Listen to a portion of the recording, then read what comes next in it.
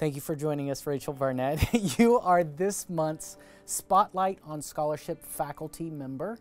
So we have a couple questions to ask you today. One of them, I hear that this past summer you spent at the Illinois Shakespeare Festival. What exactly is the Illinois Shakespeare Festival? The Illinois Shakespeare Festival is a professional theater company. It's in central Illinois. It's actually in Bloomington, Illinois, which is a rather small college town, but it was started in 1978, so it was the 45th season this year.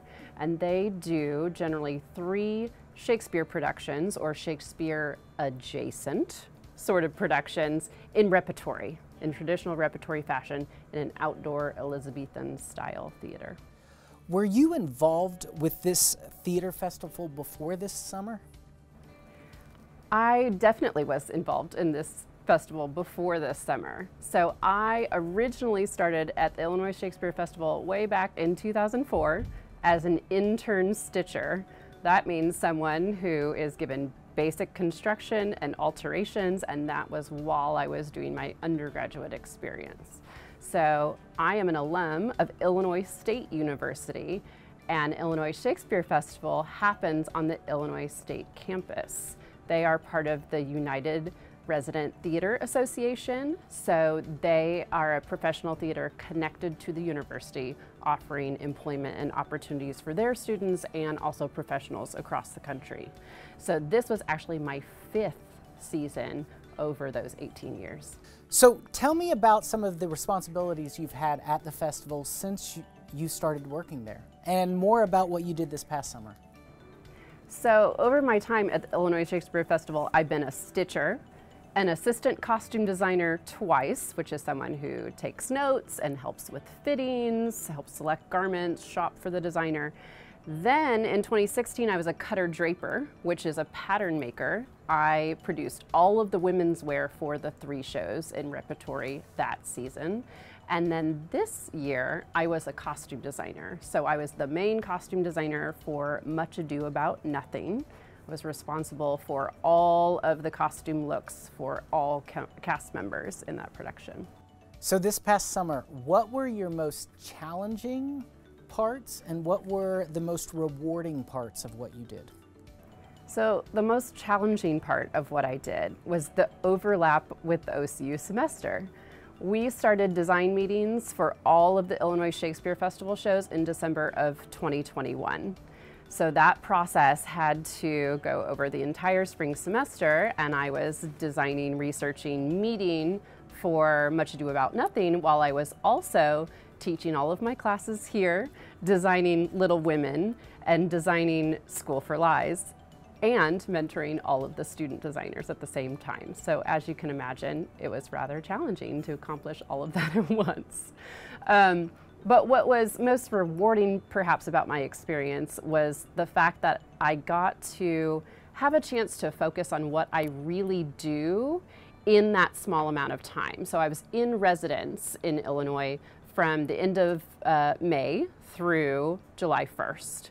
And so it was just over a month of time that I got to zone in and focus on that one production. So I got to do what I really love to do at its best, while I was not having to juggle everything else that comes with academia at the same time. So do you have any advice for students who might want to participate in a festival like this or in a role that you have worked towards? So the Illinois Shakespeare Festival, like many summer stock seasons, Shakespeare festivals across the country, and other professional theaters, offer opportunities from internship, undergraduate level, all the way through professional production. So any actors, designers, technicians, stage managers, anyone in the field that would want to get involved with a production like that, it's a great entryway or pathway into that career. And it also balances with going to school or working in academia, right? We can take that time off in the summer, go work for a professional company, and then come back and bring that knowledge with us. It allows us to network. I'm able to stay connected to people that work in Chicago and St. Louis and all over the country that come together at these festivals. So my advice to the students would be, try, right? Go audition for these sorts of things, put your resume out there, build the resume, talk to your professors about similar opportunities, because students, undergraduate or graduate, can obtain internships or paid roles very easily. So Rachel, tell us a little bit about how a costume designer approaches research in their field of scholarship within costume design. So a costume designer has a very complex duty or responsibility so we start from the ground up. We are looking at, analyzing, breaking down a play, right? And its needs, its characters, its settings, its locations. Then we're meeting with a group of a director and other key designers, scenic, lighting, sound, and we're discussing what are the themes and moods and concepts that we're trying to get across to our audience from day one.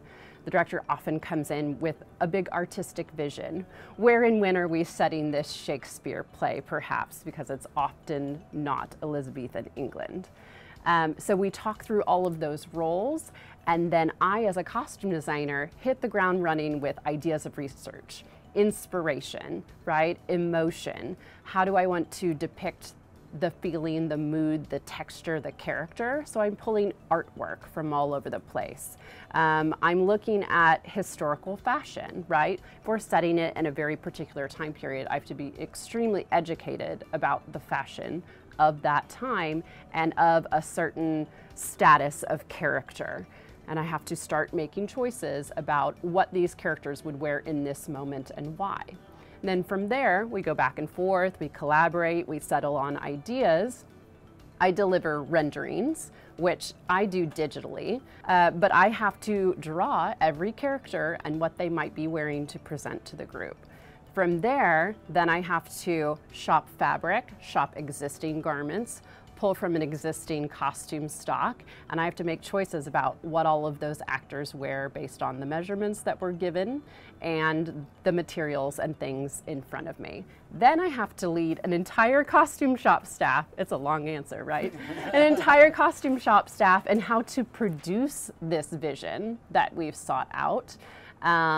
I have to instruct stitchers, what alterations need to happen. I need to conduct fittings with the actor and address their concerns, how they move in a costume, what alterations or fabrics or fit will affect all of that.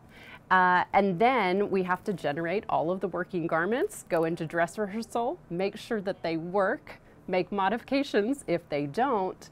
And then finally on opening night, I say goodbye to everyone and leave.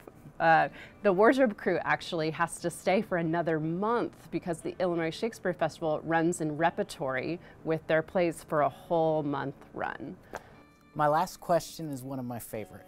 So how does your scholarship within this field impact what happens in the OCU classroom? One of my favorite things about going to a festival like Illinois Shakespeare Festival and bringing back that work is getting the students involved. So I took a recent grad, Meredith England, who actually got a costume minor with us. She was a performance major, a BFA acting major, and had the interest in costume, and this was her first professional costume experience. I handpicked her as an assistant, took her with me on the road. We had a great experience together. So more students can have those opportunities and connections with their professors outside of the classroom. Also, I love to bring back examples, right? Real life scenarios. When I'm speaking to the performers in Intro to Costumes about how to research, how to discuss their work with directors, how to put themselves out there, what that process is like, I can use these examples and experiences that I've had in the classroom. And even today while I was teaching, I was showing renderings and research from this very production and using it as an example.